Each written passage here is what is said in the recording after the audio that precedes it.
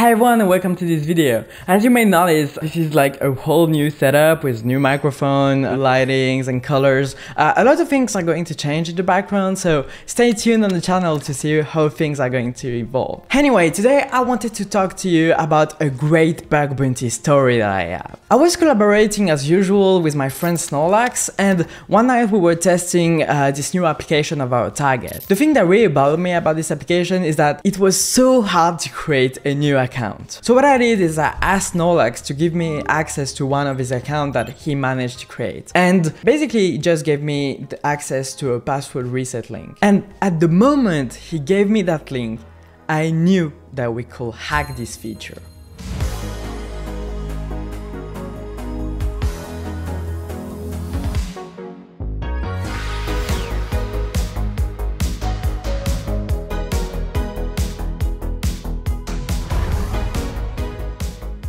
In this video, we're going to talk about a technique called the sandwich attack and how we managed to create a great bounty out of it. Actually, I also presented this vulnerability at the HacktivityCon 2022 in Las Vegas and on the French channel _. I'm going to give you the link in the description for those who are interested. Let's start from the beginning. As you may know, a password reset feature is a security measure that helps a user reset their password if they forget it. The process usually involves sending an email to the user containing a link. The link also has a token to recognize which user is clicking on the link. And so when the user click the link, they are redirected to a new page and they can enter the password. And the token part needs to be unique for every user and therefore also unguessable. However, what if it is possible as an attacker to generate the token back in order to access the password reset of our victim? The link that Snorlax gave me contains a special token that we usually not see. The token was a UID. While UID are really common and also sometimes for password reset features, this one was really particular. A UID is a unique identifier used to recognize a certain entity. Just like every person has a social security number, every entity has a UID. UIDs are usually used to identify things such as computers, files, or database records. One common use of UIDs is to actually give a primary key to a UID is to actually identify a user in a database. There are 5 versions of UIDs, each with their own generation methods. The most common ones are V1 and V4. V1 is generated through the use of timestamps and MAC address, while version 4 use random numbers. So let's understand how a UID is generated. Here is a UID. In order to recognize the version, we simply need to identify the third chunk of the string, and then the first number will be the version. The token that Snorlax gave me had the version set to 1. So as I said, version 1 used timestamps and MAC addresses to generate the UID. This is what triggered me.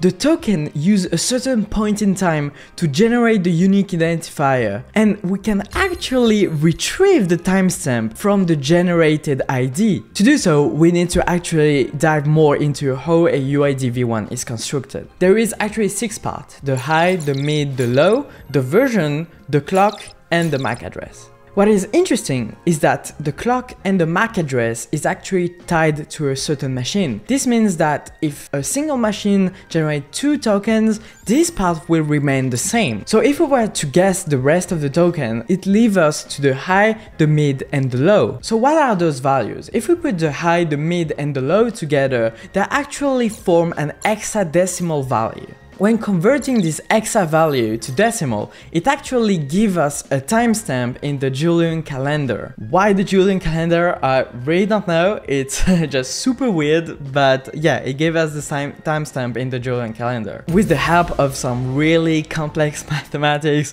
we can just subtract the offset between the Julian calendar and the Gregorian calendar, the one that we use every day, and then you divide by 1000 and you actually get a Unix timestamp. From Unix timestamp, we can directly get the date. Okay, that was actually super easy. So now that we understand how a UID v1 works, how can we actually get the reset token of a victim as an attacker? So the interesting thing is that when I was scrolling on the internet, I actually found a blog post called How Secure Are UIDs, wrote by Versprite's team. In the article, they talk about the technique called the sandwich attack and how we can manage to brute force unique identifiers using it. So now here's the recipe to get a zero-click account takeover using the sandwich attack.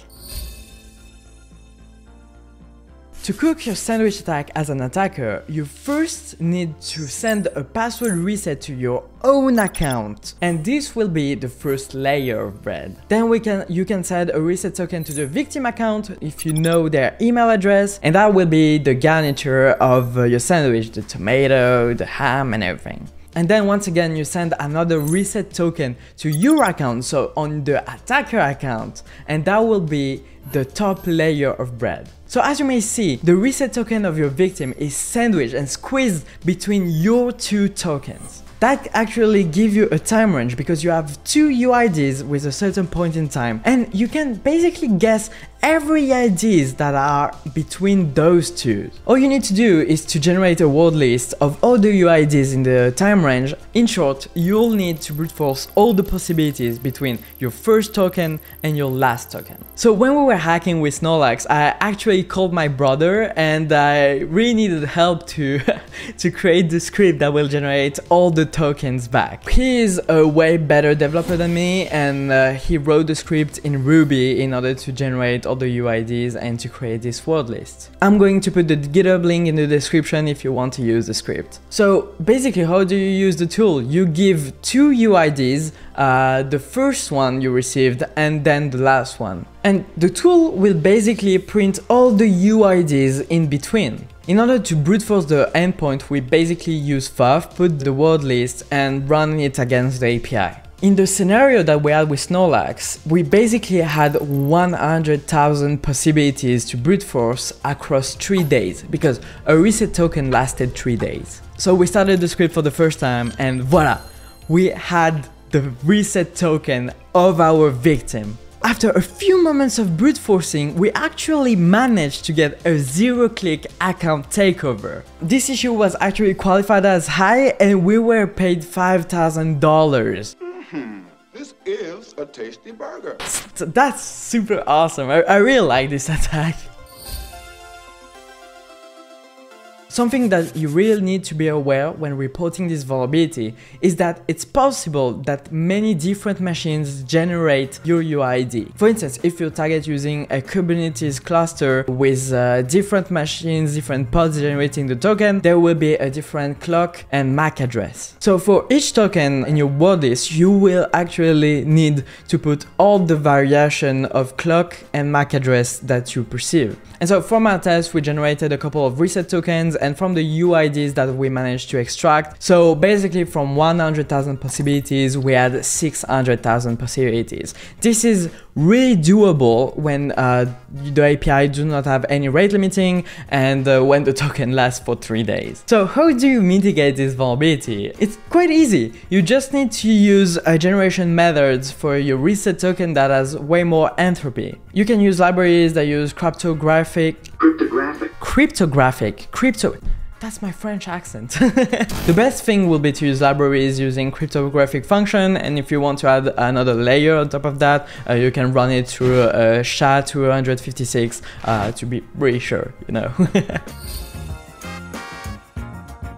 I love this vulnerability so much that I actually turned it into a CTF challenge for the Stack event in 2021. The Stack is a French cybersecurity event that is run every year in Bordeaux, and in 2021 the CTF challenge was actually taking place in the Palais Rohan, which is impressive.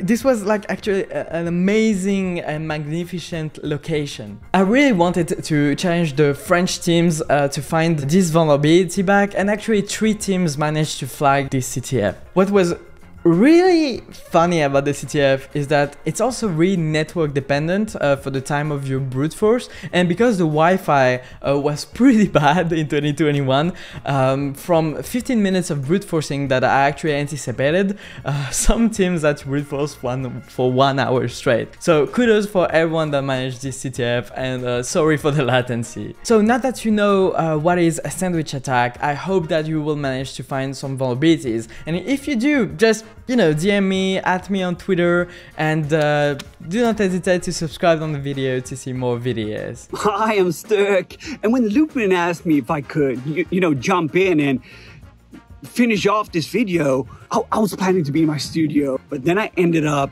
having a vacation, a classic Scandinavian vacation where what? Sun and strawberries and, you know, day drinking and all that stuff. I just want to wish you a great, great, great summer, and I hope you really enjoyed this video. Stay curious.